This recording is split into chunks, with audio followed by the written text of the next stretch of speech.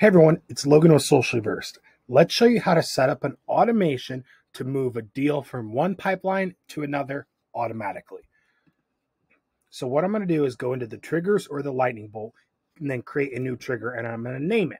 So I have already done this, and then I am going to find what trigger I want to happen or what action. So what do you want to happen to start this automation? So what we're going to do is do deal 1/lost. We're going to add a filter. We're going to select our main pipeline, and we're going to go when the deal is 1.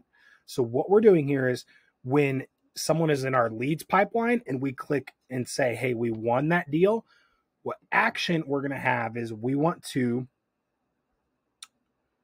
find the option where it says add deal chat / change stage.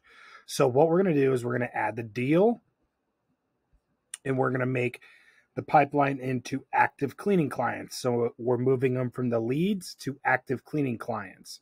And then we can say active job, active cleaning client.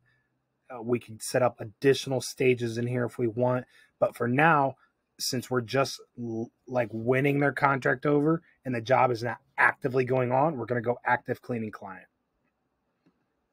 Then you can set a deal value if you want, and then whether you want to create a new one or create and move your existing one. Most likely, I just recommend doing move existing, and then you're essentially done. You want to click save, and then you want to make sure you turn it on.